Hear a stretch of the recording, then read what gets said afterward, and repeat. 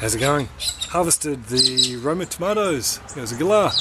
Harvested the Roma tomatoes from the top wicking IBC bed today, and we've come across this.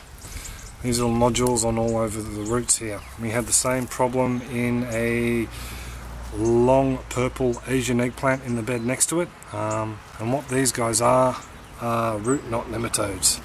So here's a bit of an example of one I pulled off. Little nodules, they're a microscopic worm, these nematodes, and they infect the roots of your plants, making these little nodules. I pulled one apart earlier, trying to find them, but couldn't, because apparently they're microscopic. So anyway, we've had these a fair bit. They really savagely attacked the second broad ripple tomato we had planted. It was the second generation in the same soil, so the soil was just fully infested with these little blighters. This is one of the sweet potatoes we harvested from the wicking bed down the back.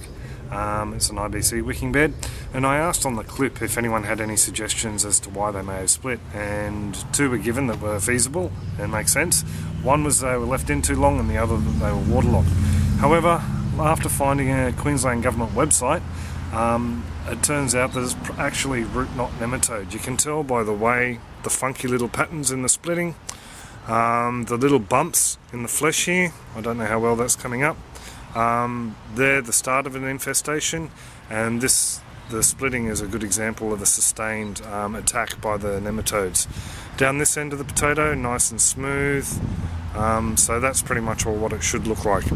So it turns out the wicking beds weren't too moist and they weren't in too long, but they were great suggestions. So you live and you learn something new. One interesting thing though is this variety is obviously a lot more susceptible than the golden flesh one. This is a purple skin white flesh. I will be growing them again in the wicking beds, so it's a disease. It's just something that we're going to have to look out for.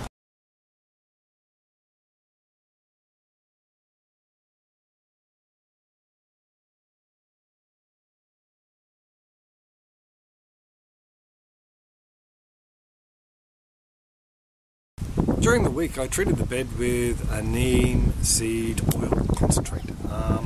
Neem, just quickly, is a plant that grows in the Indian subcontinent. That's the India-Pakistan region of the world, and it has a whole heap of beneficial and medicinal qualities that you can take advantage of. There's a link in the description box below to a site that has heaps of different reference materials.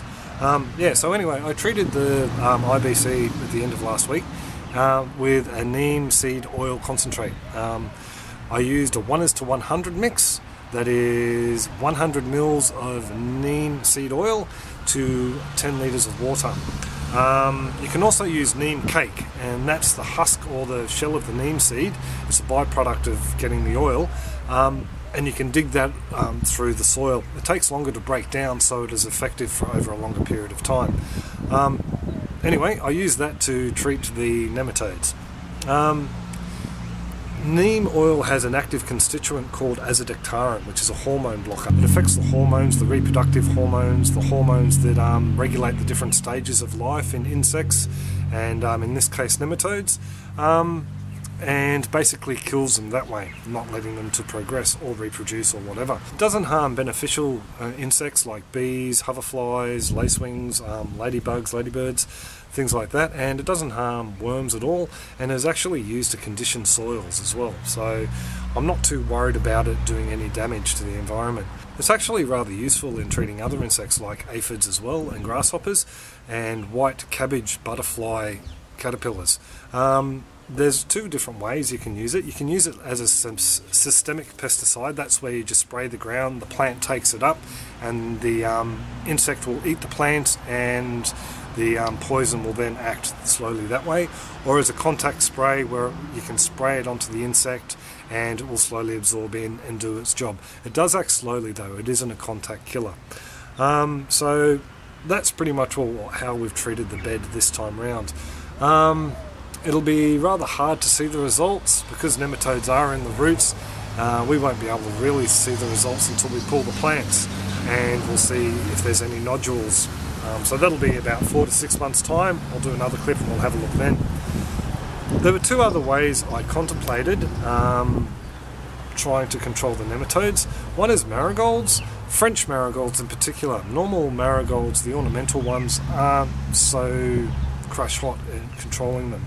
The reason being is French marigolds have a higher concentration of pyrethrum in the roots and the leaves and flowers, and that's what deters nematodes. So because it would only deter them, and I planted them in a wicking bed, the closed system, the nematodes would just skedaddle from that area of the bed and still have probably still attack plants. So pretty much all decided not using the French marigolds. Still going to plant them out around the banana trees out the front because they're in the ground, and also in the lime tree bed because there's plants in the ground there. Another way is molasses. Annette Mcfarlane on her site recommends using a spray or drenching the soil for nematodes with a spray of molasses that is 2 tablespoons of molasses, 1 teaspoon of sunlight soap, or a liquid pure soap that is, and to 1 litre of water, and spraying that on the ground or watering can, whatever, to combat nematodes.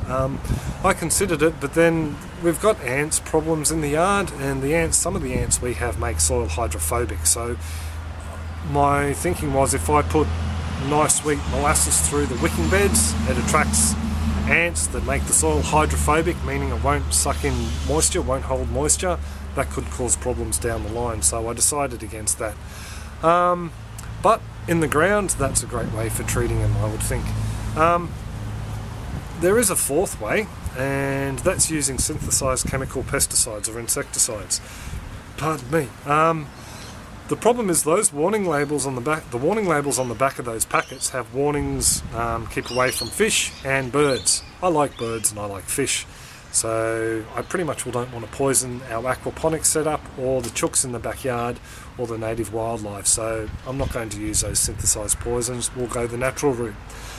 So like I said, I pretty much can't show you any results as of yet. It'll have to be down the line. I'll do another clip then, I like to be honest, and show you what it looks like. So if anyone has any comments, suggestions, questions, feel free to leave them in the comment section below. If you can help, or if I've misinformed anyone, feel free to let me know.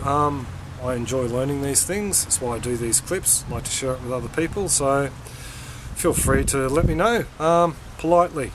So have a great one, take it easy, and catch you soon. With the wicking beds, I think we're pretty lucky. There's a beautiful wren just there.